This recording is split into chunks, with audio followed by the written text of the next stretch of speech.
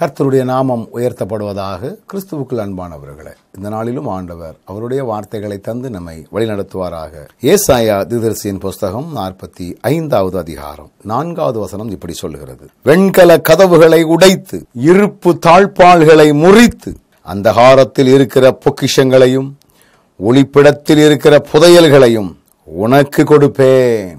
ஆண்டவர் கொடுக்கிற மிகப்பெரிய ஒரு வாக்குறுதியை பாருங்கள். வெண்கல கதவுகளை உடைத்து. ஆண்டவர் ஒரு மனிதனை உயர்த்த நினைத்தால், ஆண்டவர் ஒரு மனிதனை தூக்கி நிறுத்த நினைத்தால், ஆண்டவர் ஒரு மனிதனுக்கு மேன்மைப்படுத்த நினைத்தால், ஆண்டவர் ஒரு மனிதனை பிரஸ்தாபப்படுத்த நினைத்தால், ஆண்டவர் ஒரு மனிதனுக்கு புகழை கொடுக்க வேண்டும் என்று எண்ணினால், ஆண்டவர் ஒரு மனிதனை செல்வந்தனாக மாற்ற வேண்டும் என்று விரும்பினால், ஆண்டவர் ஒரு மனிதனை புகழ் பெற்றவனாக விளங்க வேண்டும் என்று விரும்பினால், வேதம் சொல்லுகிறது பாருங்கள், வெண்கல கதவுகளை உடைத்து. அவங்க ரொம்ப கஷ்டப்பட்டு செஞ்சாங்க, அதனால வந்தாங்க. அது ஒரு பக்கம். எனக்காக என் ஆண்டவரே வெண்கல கதவுகளை உடைக்கிறார். இரும்பு தாழ்பாள்களை முறித்து அந்தகாரத்தில் இருக்கிற பொக்கிஷங்கள், ஒளிப்பிடத்தில் இருக்கக்கூடிய புதையல்கள் எனக்கு தரக்கூடிய ஆண்டவர் உண்டு. ஒவ்வொருவரும் இதை உரிமை பாராட்டிக் கொள்ளலாம். நான் என் ஆண்டவருடைய பிள்ளைகள் என்கிற நிச்சயத்தோடு வாழும் பொழுது எனக்கு எதிராக வரக்கூடிய காரியங்கள் எவைகளாக இருந்தாலும் வெண்கல கதவுகளையும் இருப்பு தாழ்வாள்களையும் உடைத்து முறிக்கிறது போல தானாக உடைக்கப்படும், தானாக முறிக்கப்படும்.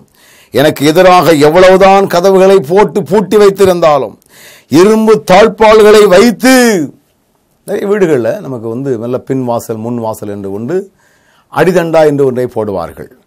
இரும்பு தாழ்பாள்கள். வேதவசனம் மிக தெளிவாக சொல்லுகிறது, கதவுகளையும் உடைக்கிறார், இருப்பு தாழ்பாள்களையும் அந்த பூட்டுகளையும் அந்த கொண்டிகளையும் முறிக்கிறார்.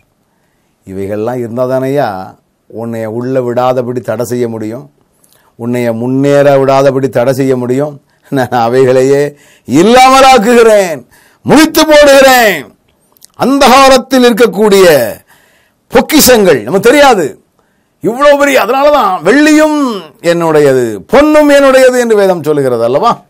ஆண்டவர் நமக்கு தின்று வைத்திருக்கக்கூடியவைகளை யாராலும் எவராலும் பங்கிட முடியாது, யாராலும் எவராலும் முறித்து விடவும் முடியாது. இப்படிப்பட்ட காரியங்களை செய்கிற கர்த்தர் நமக்கு இருக்கிறார் என்கிற தைரியத்தோடு அவரை சேவிப்போம், அவரால் வாழ்வு பெறுவோம். கர்த்தர் நம்மை ஆசீர்வதிப்பாராக. ஆமென்.